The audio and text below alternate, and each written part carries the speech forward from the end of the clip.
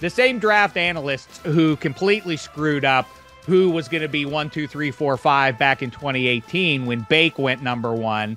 With that in mind, let's see if we can connect dots to 2023 and see who is the Baker Mayfield of this draft. 5 QBs could go in the first round. Which one of these guys is Josh Rosen and which one of these guys is Josh Allen? I feel like physically Richardson, he matches up with Josh Allen size-wise, and then the knock on him is accuracy not always there.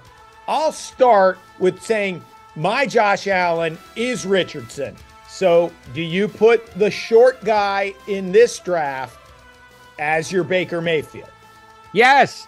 Listen, Drew Brees is good, but there remains a track record for guys that are that small. Like Bryce Young doesn't run like even Russ does. I mean, he's slipped. I guess that's the best comp for him actually as a runner is Russ. Yeah, I'm not in love with the idea. I know he's super smart and lethally accurate and all that, but Darnold was the most NFL ready. And that seems to be Stroud this year. Yeah, and I if agree somebody with told that. you, hey, if you draft Stroud, you'll have Sam Darnold's career, they'd go, well, that's terrible. So now we have Levis and Hooker. One of those guys has to be Josh Rosen.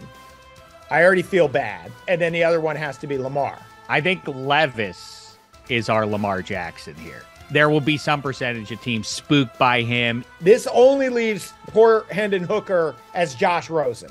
This was an imperfect idea when I pitched it. But this is what's crazy about Hooker. His statistics I tell you, they are identical to Joe Burrow's in college. I would roll the dice at 36, at 34.